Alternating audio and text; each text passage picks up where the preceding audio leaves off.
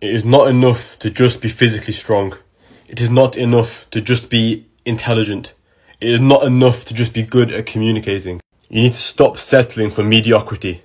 Excelling in only one area still means that, on average, across the board, you're mediocre. This is my main issue with these self-improvement guys on the internet. They focus on 3 main topics: money, women, and physical health. These 3 things may be important, but they're not the be-all and end-all to be the only things you talk about, the only things you focus on improving. If these are the only 3 things you care about, you're extremely misinformed on the reality of the world. And you're doomed, both in a physical sense and in a spiritual sense. You need to aim for the top. You need to be the best in every single area of your life that is possible.